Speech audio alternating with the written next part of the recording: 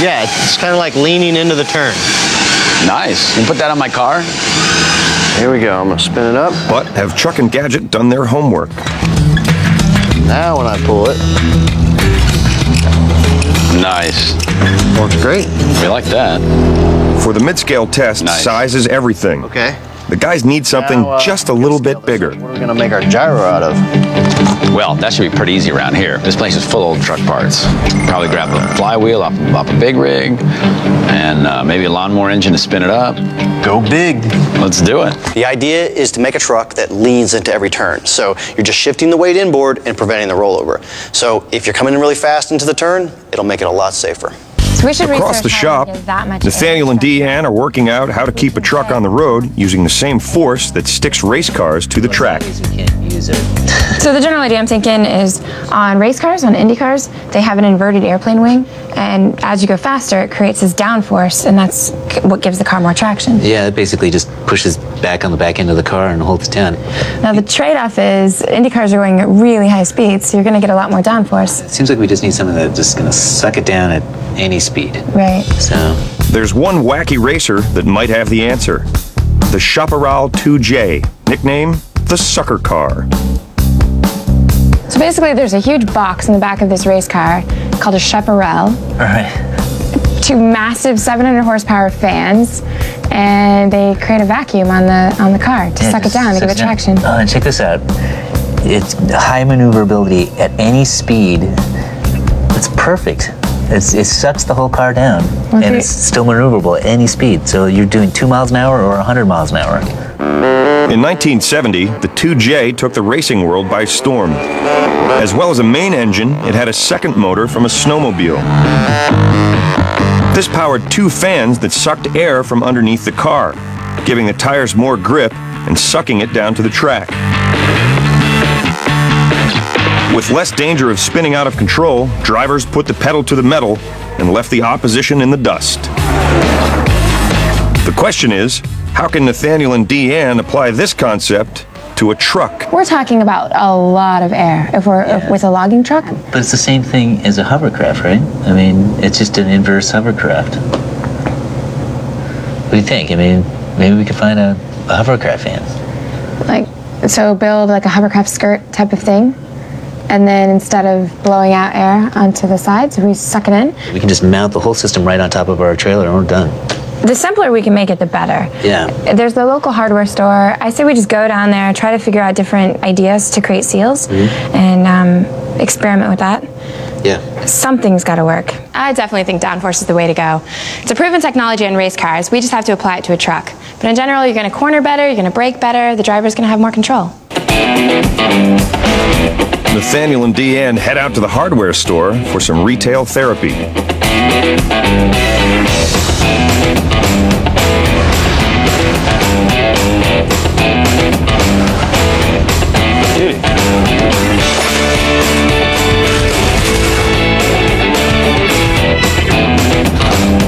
I think we should get something like that, but just without the grass.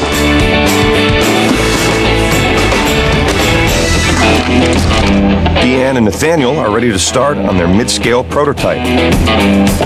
A vacuum downforce system that sucks the truck to the road. Their prototype is a plywood box mounted on a trailer, sealed to the ground with an inflated tube. The fan creates the vacuum. Underneath our shroud here is a hole. There's a huge fan blade that's just sucking all the air underneath the trailer up and out. A 26-inch fan connected to a 10-horsepower engine sucks 150 cubic feet of air per minute. Lock and load, baby.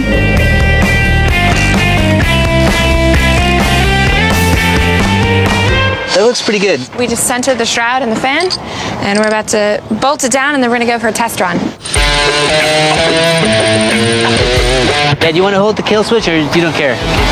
You want us to stand back? I just want to be really far away. All right. Go on, Nathaniel. Put your back into it. There you go. We're going to light a flare, get some smoke, and then we're going to see how much airflow we have really going through this thing.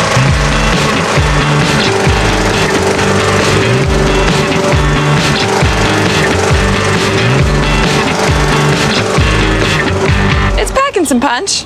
I'm pretty happy with that. Yeah, it works. As soon as the smoke came off the side, it just, in full throttle, it just went. So let's get the frame mounted, let's get the sides on, seal it up, and build the skirt. To create suction, they're enclosing the trailer's undercarriage with plywood and sealing the bottom edge with an inflatable vinyl tube. So you could already pre-make the tube. But the tube's causing friction between Nathaniel and Deanne. We're just trying to figure out how we're going to mount this skirt. Because it's an inflatable tube. It needs to go in a square box. I'm not going to make square tubes. No, I'm not okay with it being a radius because then we have to seal all that in. It should just be a square. Just make a square. What's wrong with a square? Why are you getting feisty? What? Why are you getting feisty? I'm getting frustrated because we just got to get this done. While Nathaniel cools off, Deanne starts on the tubular seal. Our math expert has to calculate the dimensions perfectly, or it'll never fit. So we're going to have an inflated tube all along the interior of our box, and then we're going to have the vacuum in the middle that's sucking all the air that's in between the ground and this tube so that it creates the suction we need. Sounds simple, but it's late, and Deanne's brain is showing the strain. No! Nathaniel, I need your help. I tried. This is what I tried to do. That's it. That's what I tried to do. So let me make some And I calculated the proper ellipse. I did the math. I did it. I just don't know how to cut and measure. The bell's ringing, but nobody's home. I am an engineer, and I've taken some high-level mathematics, and I taught high school geometry, and I worked for a mechanical CAD company, which is essentially geometry in the 3D modeling form. Like, when it comes to geometry, I'm pretty dang good. After 19 episodes, Deanne's about to have Smash Lab's first nervous breakdown. I don't know what happened. I calculated what my S-curves needed to be to get my ellipses to fit together. And they don't fit together at 90 degrees, and it's really annoying because I've been spending so much time, my geometry's wrong, and I have to stay here all night and make these stupid tubes go together. How hard can it be? Smash Lab is trying to keep a logging truck from rolling. Oh my goodness! Nathaniel and Deanne think suction is the solution, but they've had trouble sealing the deal. How hard can it be?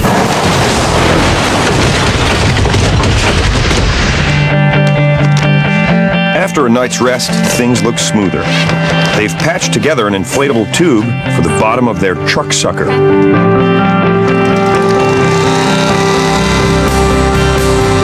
And if it inflates, it should create a good seal with the road. It inflated! It's looking good. It's held together by duct tape, so I don't know how long it's gonna last, but we're gonna go for it. Gadget and Chuck don't have a chance.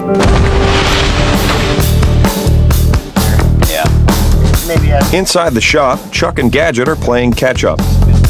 They're designing a tilting system that uses a huge gyroscope. Nice.